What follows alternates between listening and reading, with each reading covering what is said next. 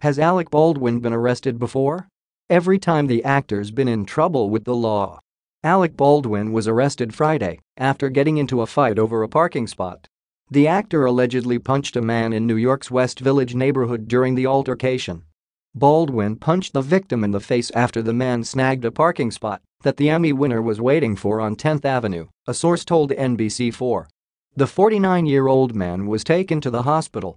Baldwin was arrested and charged with third-degree assault. He was later released and will face a judge at a future date. If he's found guilty of the misdemeanor charge, he could spend up to a year in jail. This isn't the first time Baldwin has been arrested.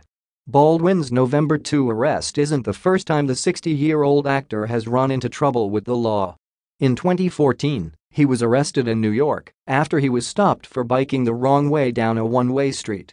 According to reports, he became belligerent with the officers and refused to provide an ID. The officers then arrested him. Baldwin tweeted about the incident, describing New York City as a mismanaged carnival of stupidity that is desperate for revenue and anxious to criminalize behavior once thought benign. In 1995, the star of 30 Rock was arrested after punching a photographer who was trying to get pictures of his then-wife Kim Basinger and their newborn daughter, Ireland.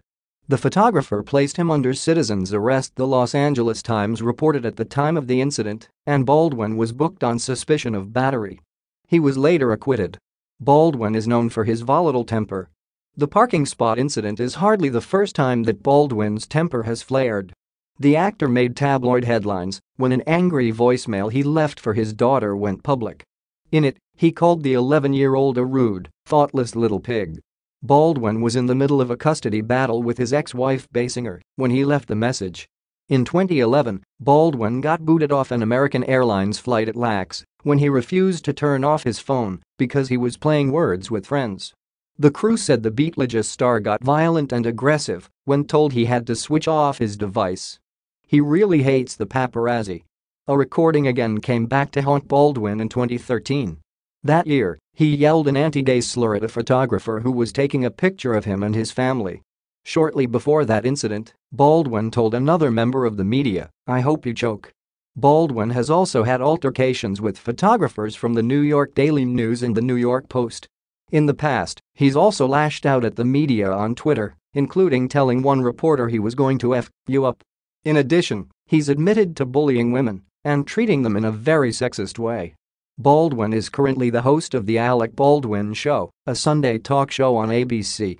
He's also the host of Match Game and appears frequently on Saturday Night Live as Donald Trump. It's not clear if Baldwin was scheduled to appear on Saturday's episode of SNL, Deadline reported.